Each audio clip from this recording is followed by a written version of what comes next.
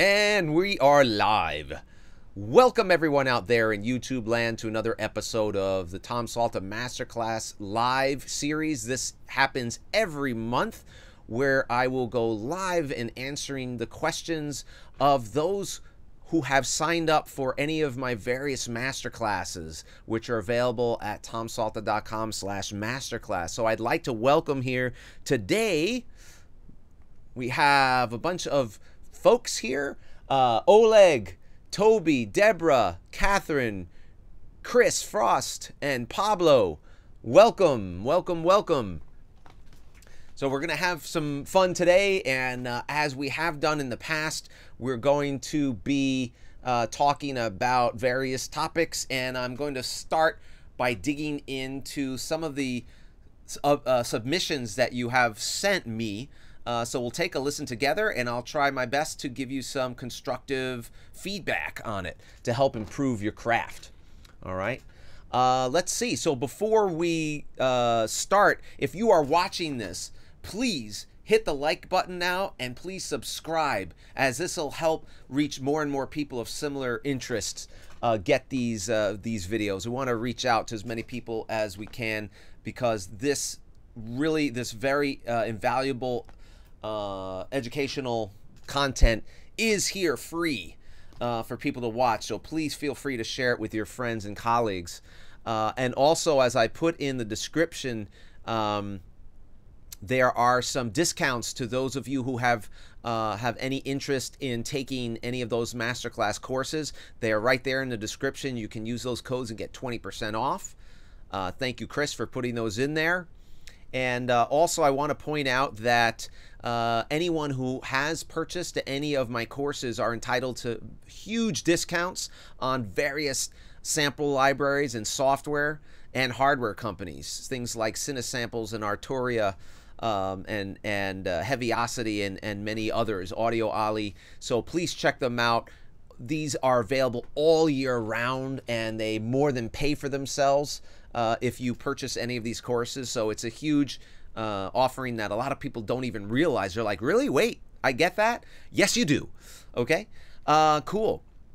So anyway, before we start into some of the critiques, I just wanted to again welcome my students here. Hello to all of you. And I want to start by throwing out the usual question.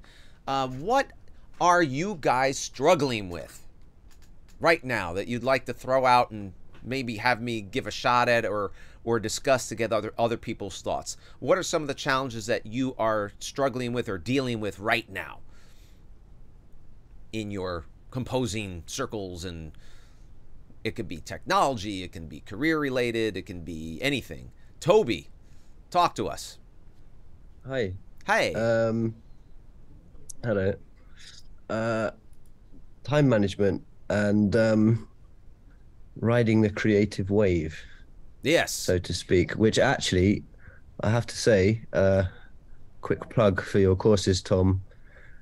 Since doing the Game Music Essentials course, I've massively improved in that department. You do provide some seriously useful tips Thank you. on that front. Yeah, I'm glad it was valuable.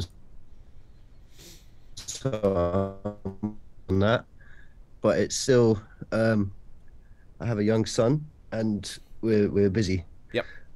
So it's just about trying to like capitalize on the time Yes. that I do have, And energy.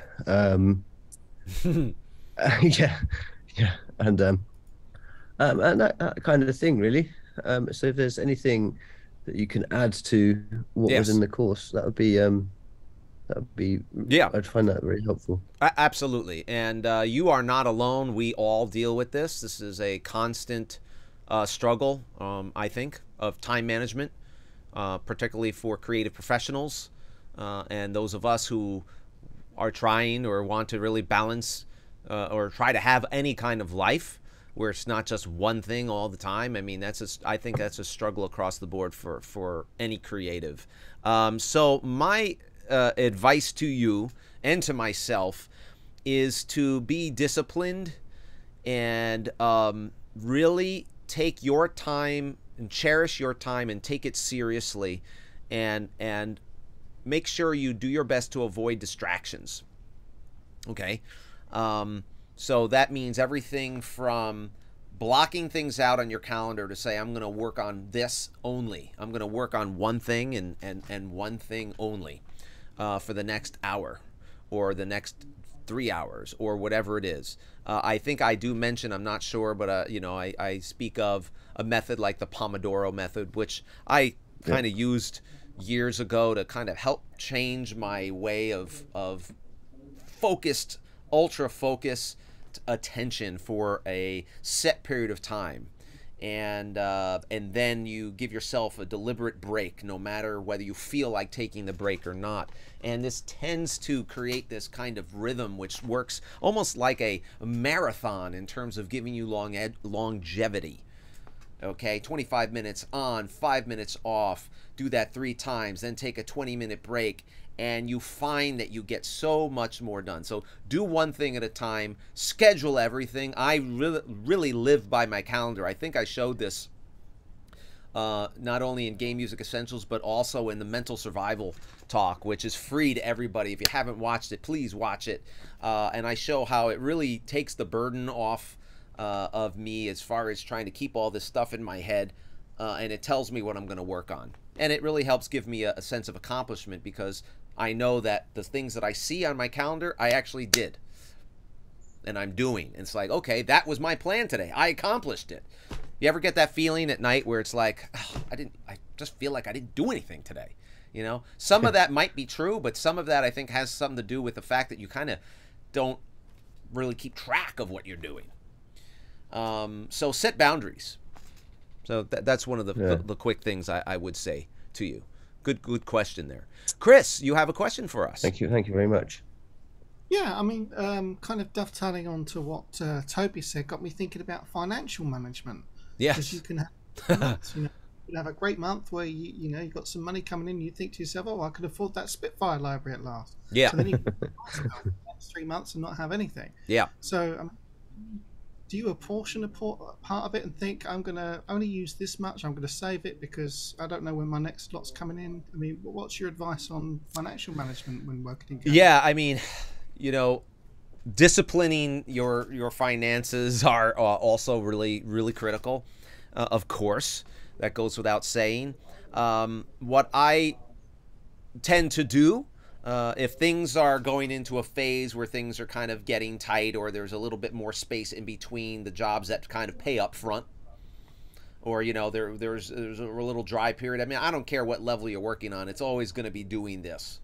You know, it might be doing it up here, or it might be doing it down here, or whatever, but it's going to do this.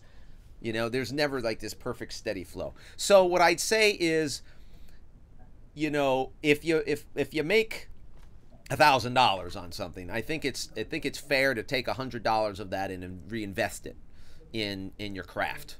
You know, take 10% and reinvest it, but don't go too crazy. Don't take 50%. Don't take 100% and reinvest it, unless you have other money that is, you know, unless you're in a life situation where the money you bring in is not required for you to live. You know, it's just superfluous. You know, if you have a partner, for example, that has a full-time job and is bringing in the big bucks, and you know you're just on top of that, great, congratulations.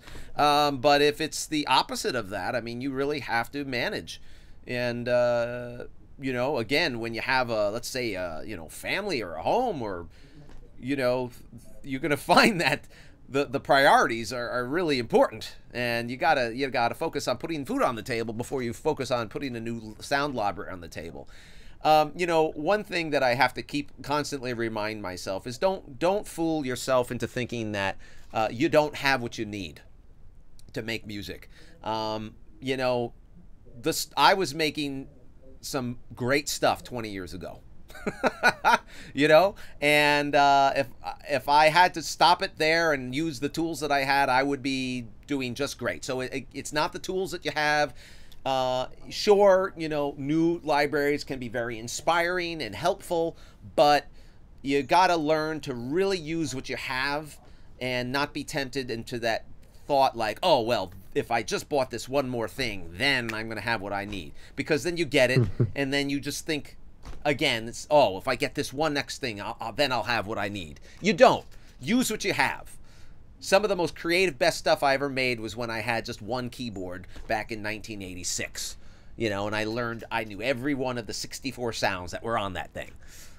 You know, so use what you have. Understand that setting boundaries and limitations leads to creativity. So it reminded me of Steve Martin in The Jerk. You ever seen that? Yes, but which part are you referring to? I forget. Yeah, this chair, that's all I need. And this chair and this rug, that's all I need. It should go on like that. And then it keeps going up from there and there and there. And that happens to all of us. It's human nature, right? Great question. Good reminders. And all right, cool. So why don't we start into our critiquing section. And I'm going to take some of the stuff that has been uploaded. The first submission that we have today is from Pablo. Pablo, are you there? Yeah, I'm here. What's up? Okay, great. Cool, cool, cool. So, okay, good. I see you. Excellent. All right, cool. Oh, you got the dog, but that's okay. So tell me, what are we listening to, and what would you like me to focus on today? It's a very short sound design of an electrical plasma machine gun. How would it sound in the game? That's it. It's very short, like 5 seconds. Oh, wow. We're getting some sound design. How would it sound in a game? Yeah. Yeah, and it was all Moog. It was all synth stuff. Now, what I'm looking at, tell me if I'm looking at the wrong thing. Ah, yes, I think I am. Okay, so here we go. Energy machine. All right, let's do this.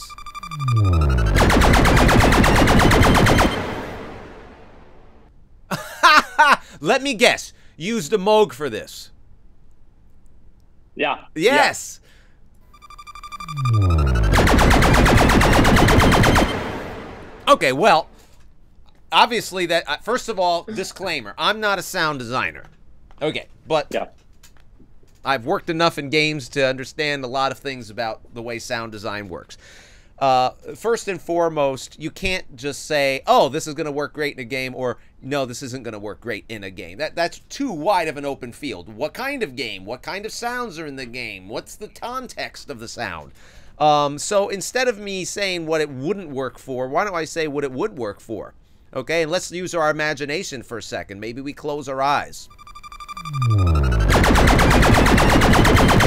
Okay, first of all, it has a, you know, a very, dare I say, old-fashioned kind of, synth sound, because if we're talking about synth sounds that you could easily have heard in the late 60s. We're talking about a Moog synthesizer that's using traditional, synth sound sources, saw waves, sine waves, and things like that. And, how many of these little wacka wacka, laser beamy kind of things have we heard? It's a big sound. It's long, so it's not going to serve as a single shot of any kind. It's going to be some kind of mega weapon, in my opinion. You know what I mean? It's like, maybe if you took one of those, that would work for maybe a throwback retro arcade kind of game where, kind of like a modern looking Asteroids or Robotron or something like that. Just one of those. But again, pew pew pew. I mean, that's so overused. It's a stereotype. They even have a pew. I mean, it's like a thing. You could type it out and the sound. So not original, but sometimes an oldie and a goodie can work in the right situation. That is my 2 cents. Awesome. Do any sound designers here want to add on to that feedback? Anyone? Okay. All right, cool. So let's go to thanks a lot for submitting that, Pablo. Thank you. All right, cool. Great.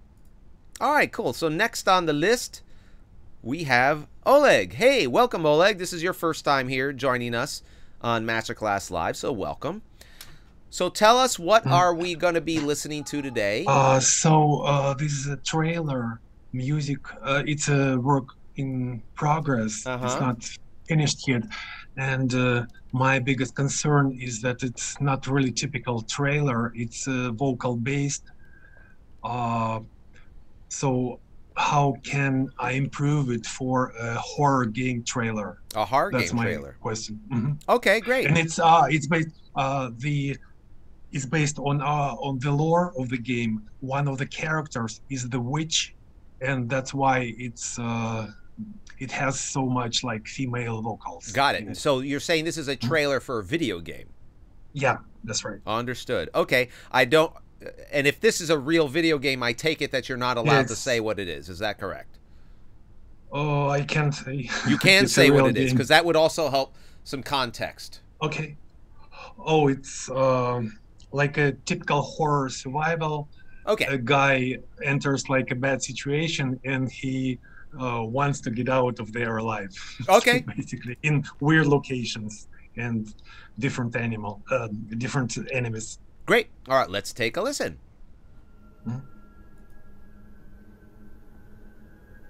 I've got this nightmare again.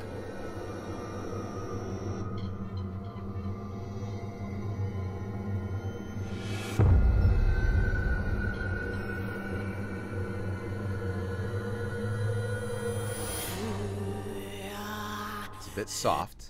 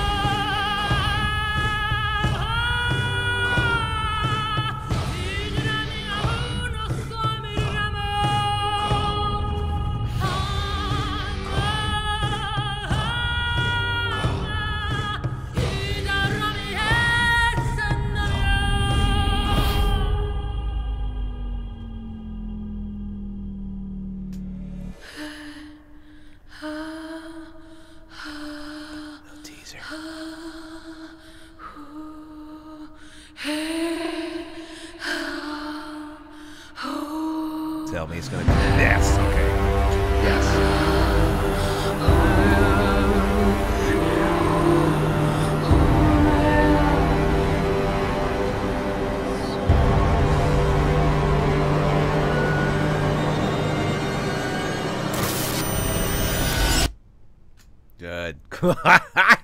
And then a final maybe at the end. Okay.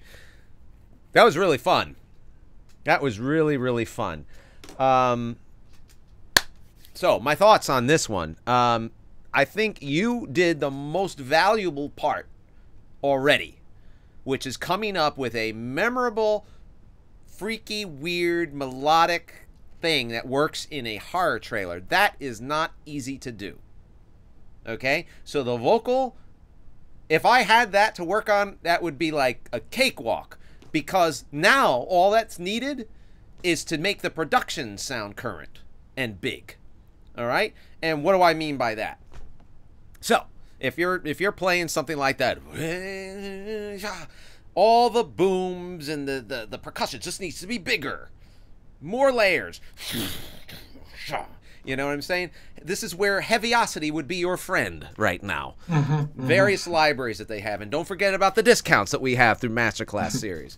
I forgot what the discount is. Yes, and I just got the Heaviosity drum kit like a couple of days ago, and I saw your review. Aha! Yeah, cool. Heaviosity drum kit is fantastic. If you want a drum kit, because that's really like the big thing that's really been missing from their offerings. So now if you want a drum kit, but I mean, this kind of stuff, I would do more than a drum kit. This is the kind of stuff that I would have layered ensemble percussion. Okay, got it. And just freaking, so everything, just exaggerate it. You know, it's like, do you ever edit photos and play around with colors and everything? You know, it's like turning the saturation up. Okay. So got it. The bass is bigger, boomier. The percussion, boomer, boom. The rises, more intense. Everything. But don't make sure that you don't kill those vocals. You can have sounds that are big and not overbearingly loud. Okay. It's amazing when you can do it right. You can have things that sound humongous even on a little phone, and you can just hear them and hear the vocal clearly over it. But it's just the layers and the density of it. So that, I think, would be the biggest thing that this really needs. And if you have any doubts or you want to kind of compare that to anything, just go on to YouTube or go on to your favorite trailer website and start listening to what's current. And that's really going to help guide you. But you're there, man. I mean, it's just literally just stuff, the right sound. So good job on that. Really nice. Thank you so much, Tom. My pleasure. My pleasure. Thanks. Great. All right, cool. So let's get the next one ready here. If anyone has any questions, don't forget you can raise your hand. And those of you watching on YouTube, if you have questions out there, feel free to ask in the chats, and I'll do my best to kind of get to them. All right. Excellent. All right. So next up we have Toby. How you doing, Toby? Yeah, I'm well, thanks. Good. Sorry if there's a light buzzing in the background. It's I've got a 2-inch hornet came into the room and I've got it under a cup. Is it a death hornet? Is it a death hornet? I mean, it looks like it. Yeah. 2 inches. Looks like it's from another planet. Seriously, it's terrifying. Oh my God! Take some photos of that thing. Where do you live? In Hungary. Woo! Because I know the death hornets made their way out of Japan, but there's people in Japan that have like hornets on like a leash. I'm serious. They have them as pets. I've seen people have these things on a leash, and it's like this big. I'm like, that's terrifying. That's like Jurassic Park stuff. Yeah, it's no, it's not one of those, thankfully, but it's massive and it's got a big face and everything. Yeah. Anyway, so all right. Excuse me. So it's interesting you were saying about use what you have already and don't get sucked into this mindset where you feel like you keep needing more things. I had a small amount of time with which to just play around, and I thought instead of doing my normal thing, which is opening up my usual synths, I realized that there's a lot of Omnisphere that I haven't quite explored yet, and I've had it for a while. Yeah, and I thought, I'll just play around with something, and I it didn't really have a purpose, but I figured it would be either an exploration layer or like a sort of menu backdrop for some sort of bleak horror game. It's fairly it's just sort of atmospheric, but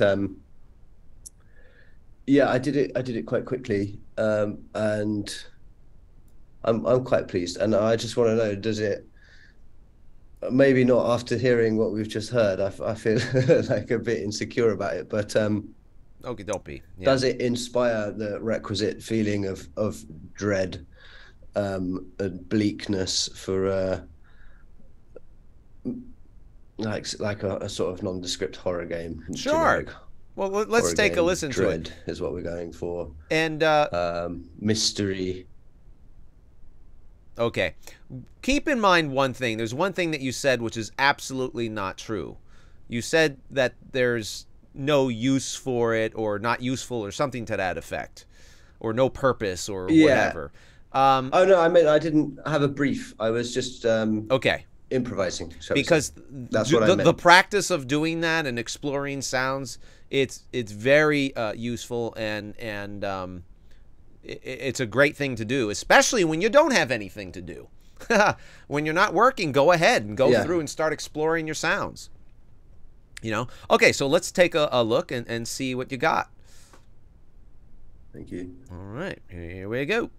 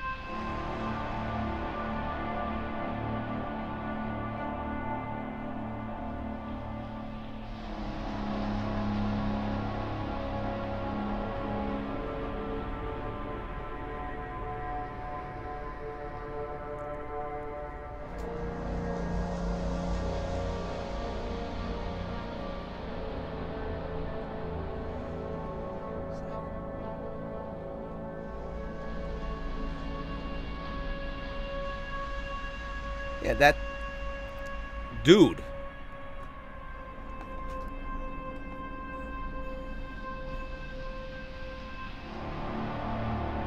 Yeah, that's exactly the purpose. I mean, first of all, this is a perfect example of many things. One is how fun and useful exploration stuff can be. You should now have already saved that idea and put it in an ideas folder that you would call, you know, something like, you know, ambient, scary, hybrid, industrial, synthy idea, whatever it is, so that when you need it, you can kind of call it back. Sure, that could work easily as a menu screen. That could work as in-game. It depends, whatever. Cool. I do have a tension layer as well. Cool. But that was more of an afterthought, I guess.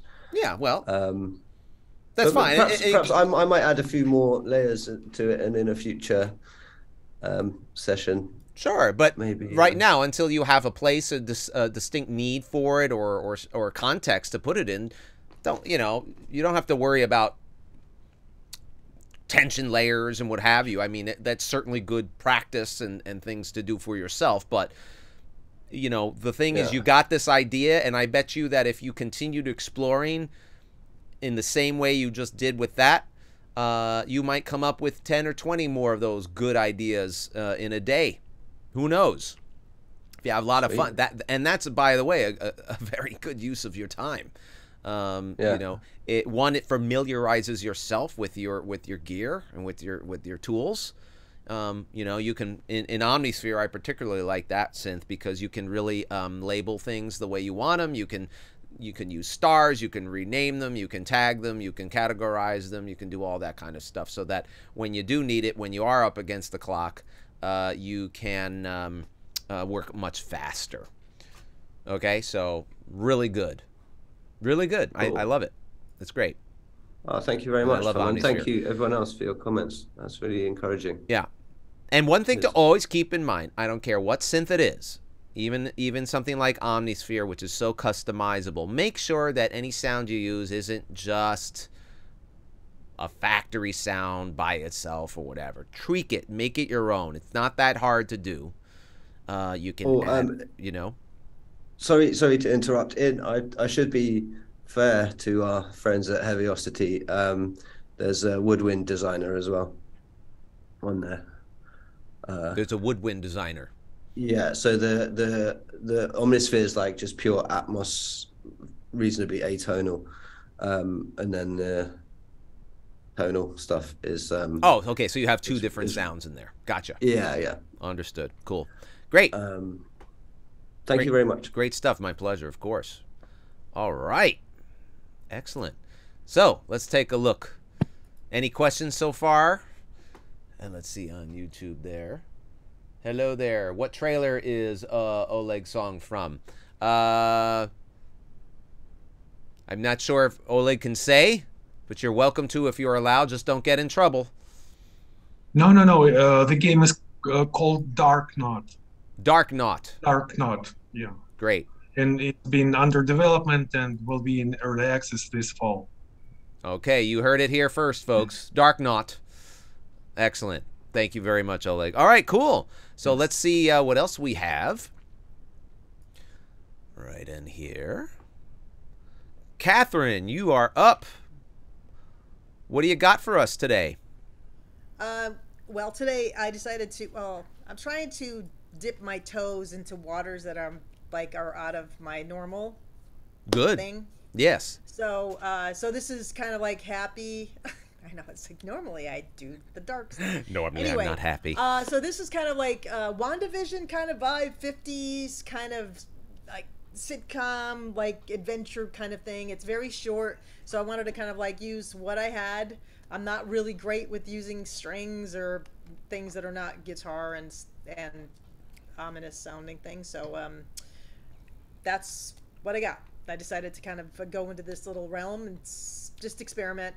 But it's kind of like I was thinking of WandaVision, like a 50s kind of sitcom style thing, or that kind of thing. You got me curious. All right, let's take a listen. Let's see what we got.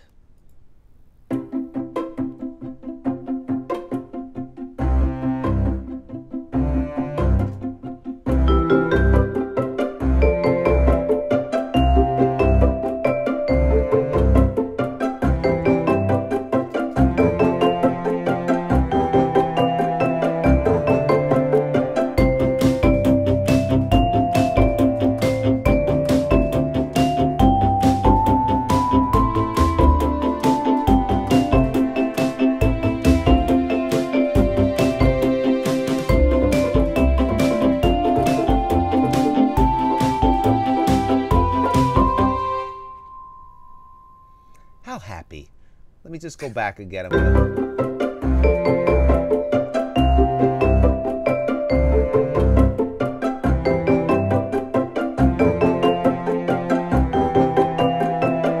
Okay, cool. So yes, mission accomplished. You certainly did something very happy, and that's great. And I'd say, you know what, it's sometimes for a lot of us folks, it's not the easiest thing to do. Not that we are always depressed all the time, but it's often just not in fashion or style or needed, and we don't practice it enough. So from my experience when I'm listening to that, I do have one suggestion as far as how to better deliver that kind of sound that sounds a little bit more expensive rather than you know, kind of cheap in the box little sounds that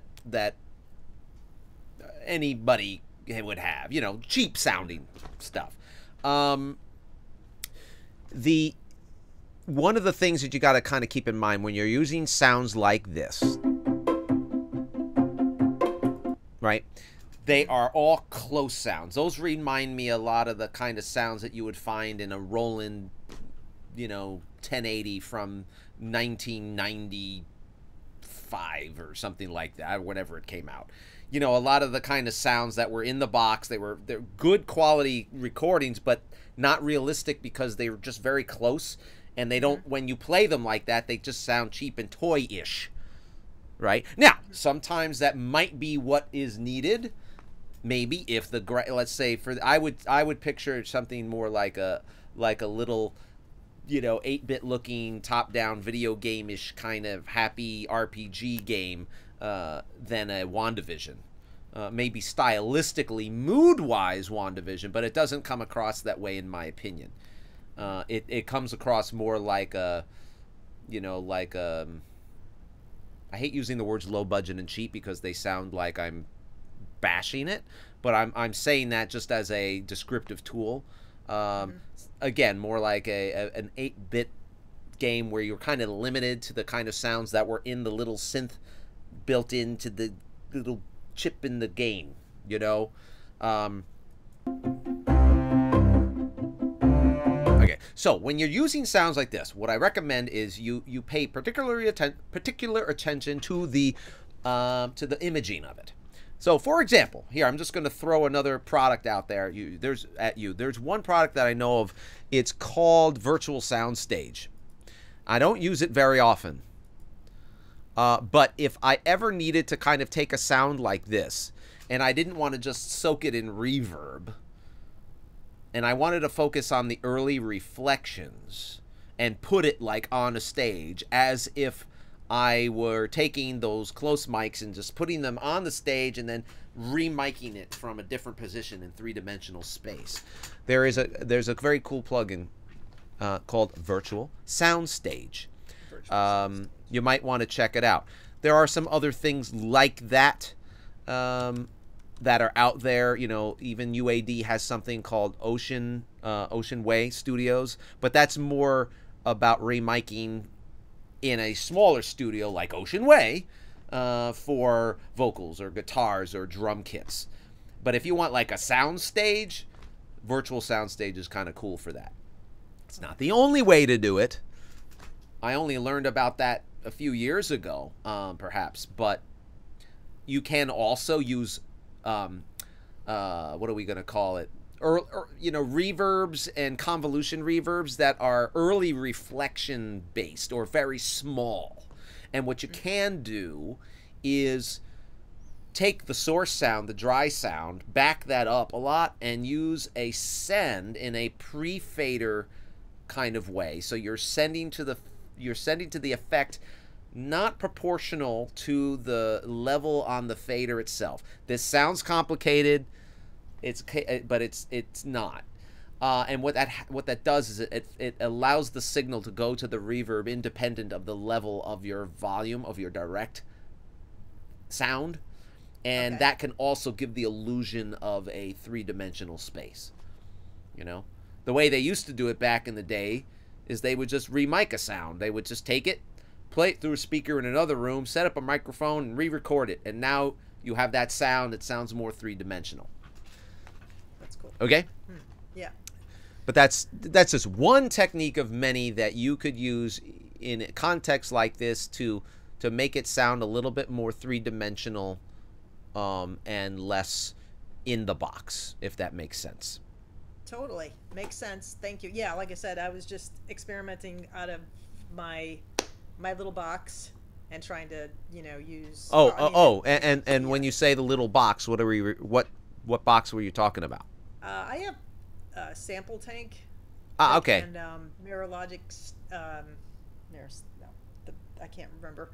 I have like a string library, so I was kind of like using the low bass, the double bass from there, and then I can't remember where I was using the strings from, but anyway. But in any case, they all sound like they are similar in. I mean, actually, those when I hear those, it's kind of nice. They do kind of have a nice little grit to them. But in the context of everything else, it sounds kind of cheap. Like here, like this is. I mean, that reminds me of, you know, Zelda Ocarina of Time, right? Yeah. Okay. And the sounds from Ocarina of Time were coming from MIDI triggering in the game in the cartridge. They basically, like, the sounds, the samples themselves were there. That's how they got so many minutes of music, right? So you don't want it to have to sound like that unless you're going after a, you know, a throwback retrospective sound. Yeah. No, I agree. Like I said, for me, I was just thinking, oh, maybe 50s WandaVision. I was just thinking of that and just experimented out of my box, and that's what I came up with. So thank you for the feedback. That's gotcha. Awesome. Sounds cool. Good. Yeah. But it was fun. It was positive, and I think you have a knack for it. So keep writing some more stuff. I will. Cool. Great. Excellent. All right, good. So those are all the submissions that we have for today. So now we can go into the next phase, which is to either answer some more questions or do some kind of demonstration of a certain kind of thing that we can kind of talk about. I can kind of pull something random out of my recent creations or things like that. But does anyone have any questions? Either here, or on YouTube? What's up, St. Mark's? What's up? How about over here? Pablo, you have a question for us. Talk to me. Yeah, question. How do you land your first gig? Like there's one way to do that, right? How do you land your first gig? Well, that's a pretty open-ended question because, one, we can define gig in several different ways. What is a gig? You know, is a gig something that you get paid for creating something? You could be working for someone else. Good one. You know, I mean... Yeah, I think probably, yeah. I think mostly professionally exposure, not necessarily paid for. Yeah, well, first of all, you know, I would say that you know, generally speaking, if there's going to be a gig, right, how do you land your first gig? It kind of does imply that you are getting paid. And I think you should.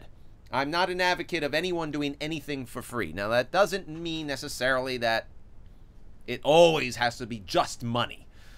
But there does need to be some kind of equal exchange of energy, or some kind of, either some kind of bartering situation or a partial payment with some other compensation that goes along with it. There's many ways to do that. But I digress. How do you land your first gig? I can come up with many ways, and I'm going to ask some of you here, if you want to help answer this question, think of 5 ways that you can land your first gig, or how you have landed or know of people landing their first gigs. Okay, here, I'm just going to brainstorm. Ways you can land your first gig. 1, helping someone else out as a assistant or a programmer or an arranger, or you know, helping someone out who has the gig, who has the main client. You can actually be providing a service. You can be a session musician. You know, again, landing your first gig as what? As a composer, as a programmer, as a what? You know, there's many roles you can land your first gig, and there's many ways to do so. So that's really an open-ended question. But I want to throw it out to the group here. Tell me some ways that you landed. Chris, with you. Tell me some ways you land your first gig.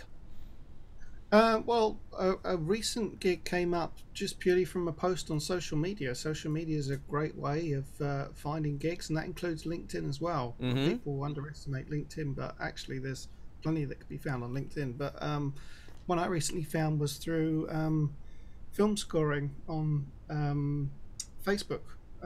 Somebody put a post out there, and there was another one where somebody posted that they wanted somebody who could do sounds, not necessarily for game. They said it wasn't game related, but it implied that it was for a cell phone, so it might have been an ad or something. So social media, there's plenty to be found if you add as many groups and pages as you can. Very cool. Anyone else? Who else is what? Catherine, what? Tell me about landing your gig. Well, part of it was through networking, through the fact that I perform a lot, especially in Boston. I was working with people that went into film, and through that, you know, I did a number of films, and through that, people got to know me. So I was asked by people I didn't know to and this is more in the film world, you know, to score their indie films. So, and through that, I also, you know, was let's see, referred to someone who's kind of a very well-known person who was looking for something, and they were working with their daughter on a film, and they picked me to be the composer for that.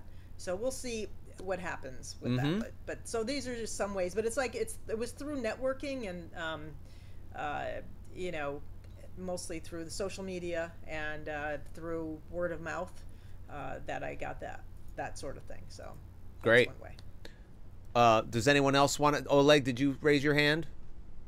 Please share.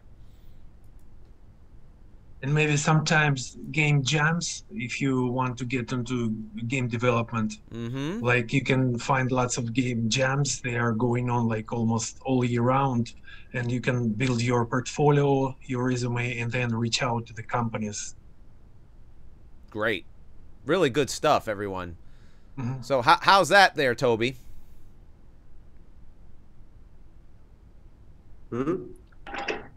Now it's incredibly informative. Oh, I'm sorry. I said Toby. I meant Pablo. I'm looking. Pablo's image just went off the screen there. Sorry. So yeah, Pablo, there are a lot of ways that was super cool to do that, and of course, depending on the nature of the gig, but you'd be surprised how you can get it. One of the things is you got to keep showing up. You got to be out there in multiple places doing multiple things. Put your music out there. I love the expression to play the cards that you're dealt. You know, so focus on what you do well and say, okay, well, I'm good at making all these little scary pieces of music. So why don't I create a little library of those, or why don't I put them on my SoundCloud, or why don't I look for ways to place them?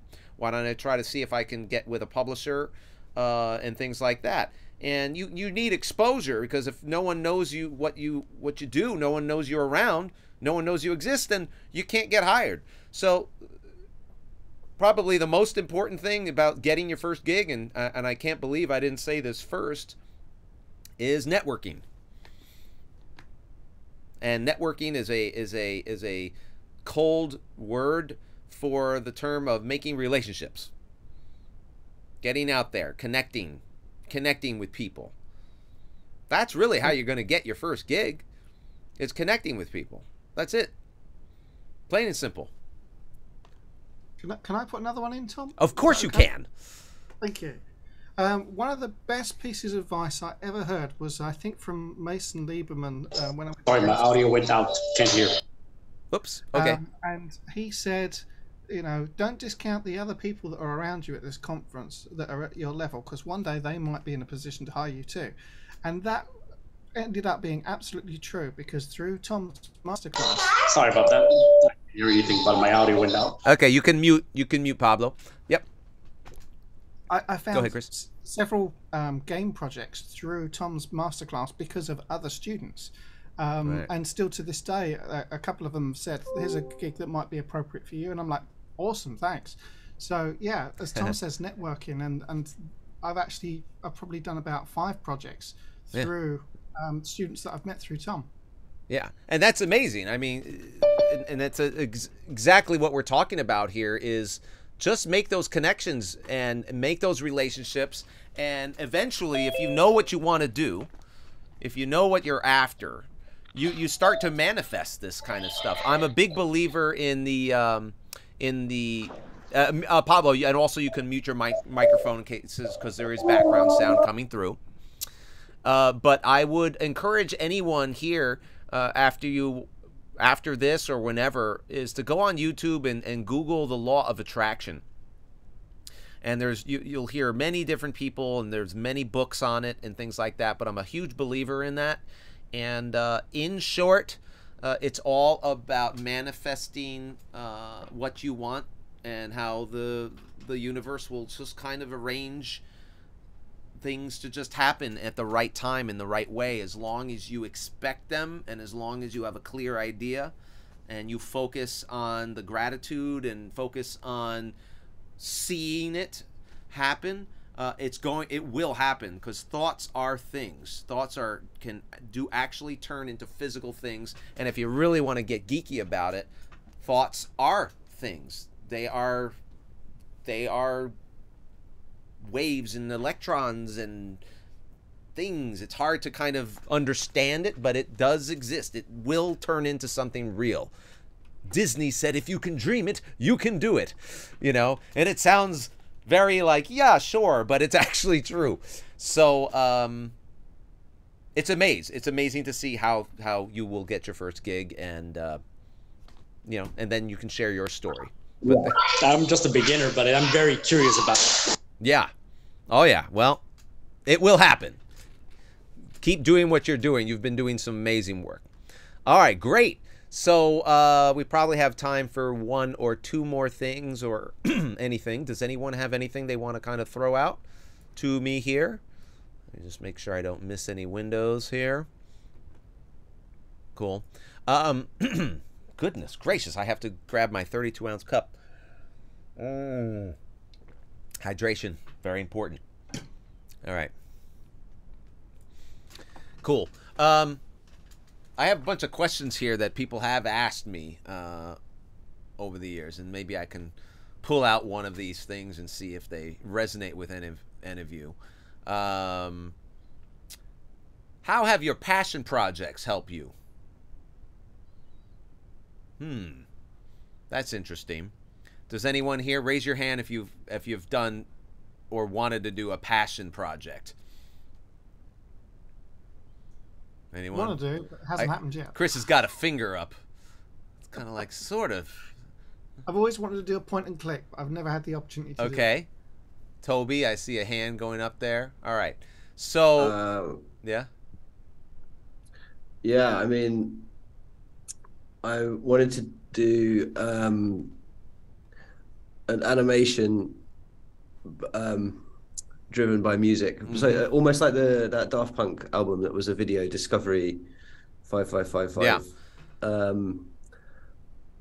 But like animation is a very sort of new skill set for me. So I'm trying to just like,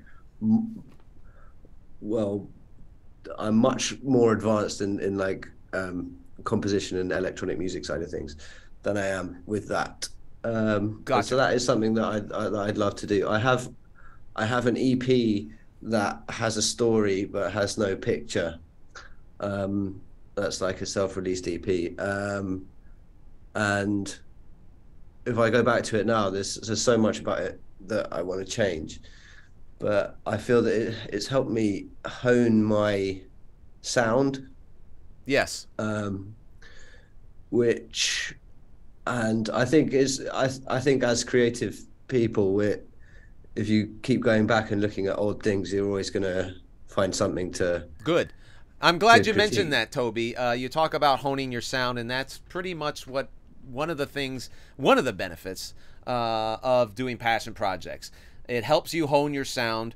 It helps you keep the flow of creativity going, because it can become stagnant, and that has a lot of bad effects, even psychologically, because we lose momentum and we kind of forget that we can do stuff. So if you it's important to kind of keep your creative juices going, and to keep being prolific and making stuff.